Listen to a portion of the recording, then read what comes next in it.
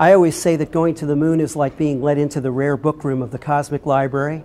Author Andrew Chaikin has interviewed 23 of the 24 Apollo astronauts and all 12 who set foot on the lunar surface. In every single case, these were people who were absolutely motivated to be the best there was. Chaikin's new book, Voices of the Moon, is culled from those interviews and restored pictures, like this rare image of Neil Armstrong, the first man to walk on the moon. If there's one common thread, I would say, for the moonwalkers, it's the fact that they really didn't have a lot of time while they were on the moon to stop and take in the experience. They were so overcommitted, their timelines were so full, that it really was in kind of stolen moments that they were able to look around and absorb the awesome reality of being on another world. The Apollo astronauts' time on the moon was mostly committed to scientific experiments, running tests, gathering rocks. After Apollo 11 achieved the first moon landing in July 1969, there were 5 more by the end of 1972. Those 6 landings, we barely scratched the surface of what the moon has to tell us. The later missions let astronauts spend much more time on the lunar surface than the 2 hours for Armstrong and Buzz Aldrin. The last pair had 22 hours walking. For all, it was an impossible dream come true.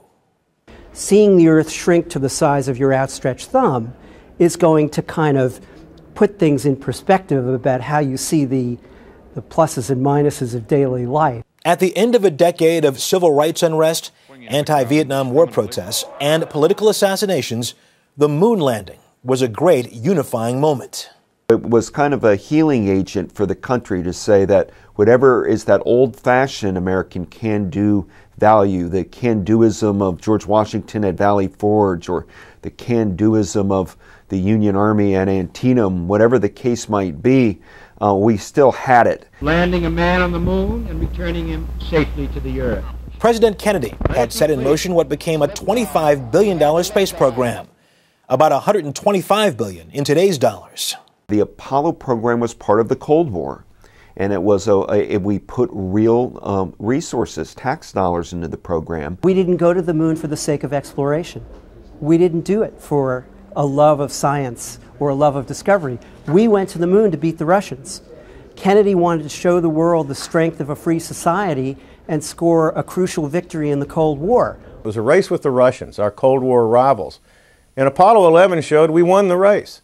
And so how do you sustain interest in a program that was set up from the start to beat the Russians to the moon after you beat the Russians to the moon? But today, NASA is trying to revive interest in returning manned space flights to the moon. There's no question NASA can get back to the moon with astronauts by 2020. They have the technology, they have the know-how. I don't think there's any doubt about that. The real question comes down to, is there the national will there to spend the money required to do it? We went to the moon, we took something that seemed like science fiction and we made it a reality. The other thing that I consider Apollo's greatest legacy is the view of the Earth from the moon as a very finite, very precious oasis of life in the void. And that is a lesson that we are still absorbing, that we still need to absorb, of our planet as a world to be cherished and protected.